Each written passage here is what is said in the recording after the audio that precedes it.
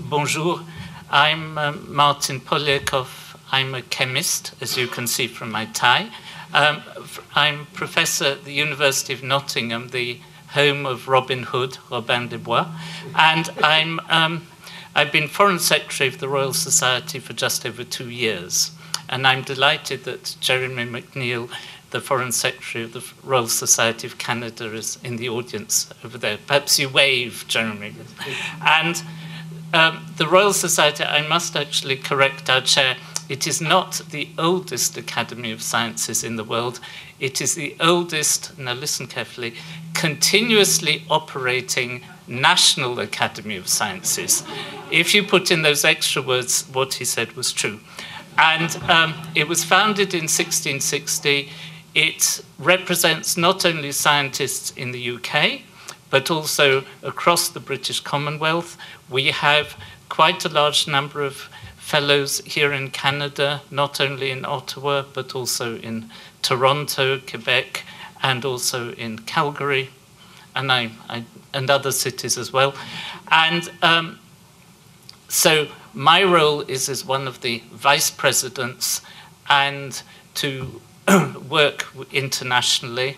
Our president is a member of the Committee for Science and Technology that David Willits mentioned. And we have been advising the British government for a long time.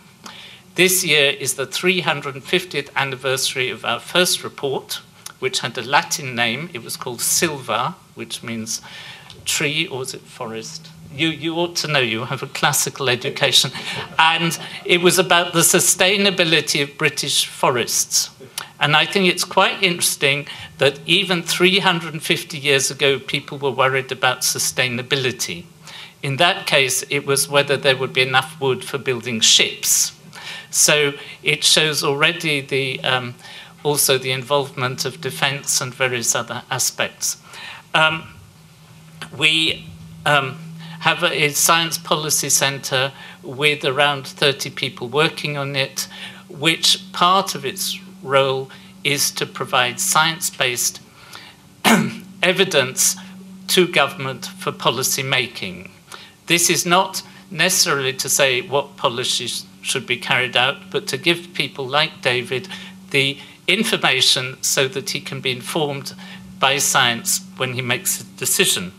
So we've had recent reports. He mentioned science as an open enterprise, which was not just about open access, but how we conserve the huge amounts of data that we are collecting for future generations. There are wonderful examples. The King William the Conqueror commissioned a doomsday book in 1086, cataloguing the whole of the UK, which you can still read in the British Library. In 1986, the BBC commissioned a new doomsday book, which was a laser disc, and now nobody can read it at all. And so this is a problem that is facing us all across science. We had other reports which would be of interest particularly to here in Canada on fracking, but in the UK context. And we have a lot of collaboration internationally. This is particularly my area, not only with the European Union through a variety of umbrella organizations such as ESAC, the European Academy of Sciences Advisory Council, but also across the world with the Inter-Academy Panel.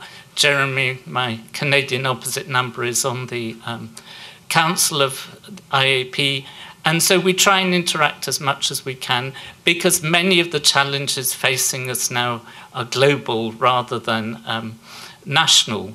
And at the moment, we're working on reports, one on cybersecurity, another one on human resilience to climate change, and a third project, which I think is particularly important, which is called the Vision Project, which is what will education in science, technology, engineering, and maths in schools look like in 30 years' time. I don't know what the situation is in Canada, but in the UK, everybody's worrying about how the exams should be changed in 1 or 2 years' time. Nobody's looking at what we want, apart from the Royal Society, what we want in 30 years' time, how science education should change. And that's due to be launched later this year.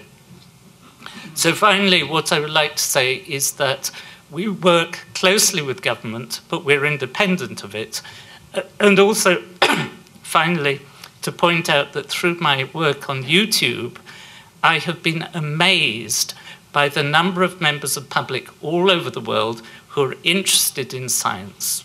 And so it is important for scientists to realize that there's much more interest out there from non-scientists in their subject, and I think our minister is a particularly good example of this. Thank you. Thank you.